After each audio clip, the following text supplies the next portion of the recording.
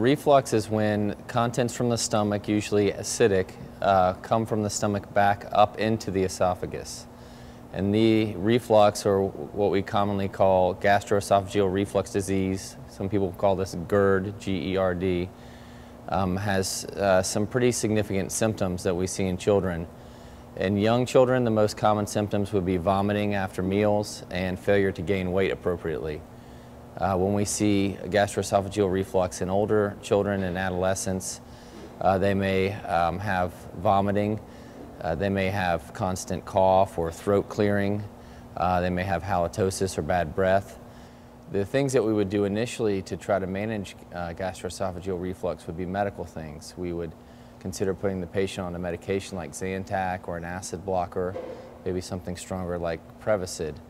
Other things that we recommend are thickening the feeds for infants, having the children sit upright when they're fed, not putting them to bed right after they feed, burping them well. These are the sort of things that we would recommend. Also, smaller volume feeds more frequently. There are a lot of things that you can do to try to manage reflux medically, and often these things work. However, some children continue to have problems despite all of the medications and changes that we make in their feeding regimen.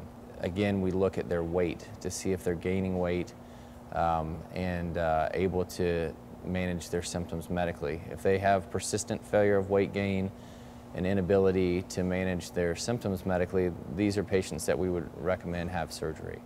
The most common surgery that we do for reflux is called a nissen fundoplication. What this involves is taking the top part of the stomach, which is the fundus, and we wrap it around the esophagus. This helps to act like a valve to prevent stomach contents from refluxing back up into the esophagus. So during the surgery, of course, the child is asleep the entire time. The parents always ask about that. They don't feel any pain. We have excellent anesthesia here at MUSC. They're very comforting to the children. The parents are allowed in the pre-op area before surgery. I think this puts the parents at ease and the child at ease. All of our anesthesiologists are trained in pediatrics.